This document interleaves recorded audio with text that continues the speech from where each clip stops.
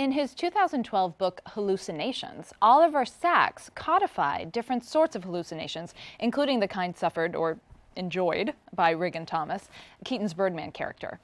And according to Sacks, Heather, humans hallucinate often and a lot, including Sacks himself, apparently, in the 60s when he was on LSD. He writes about his own hallucinations. Yeah. So is that a lot of us are hallucinating? So surprisingly, hallucinations are actually much more common than you would think. And, you know, depending on the study, there's been estimates that between 10 and almost 40% of the general population experience hallucinations at some point in their life, and without any drugs. So, you know, our brain is made to sort of interpret stimuli that's coming in from outside. But if you have sensory deprivation, for example, or sleep deprivation, you can start to hallucinate. And certain people, for example, just before you're falling asleep or just when you're waking up, you know, the brain is in a different state, and you can have some sorts of hallucinations, or where the line between what's happening in your mind and reality is blurred. So we only really consider them to be pathological when they start interfering with your daily functioning, with your life, making you unable to kind of take care of yourself, have social interactions, those kinds of things.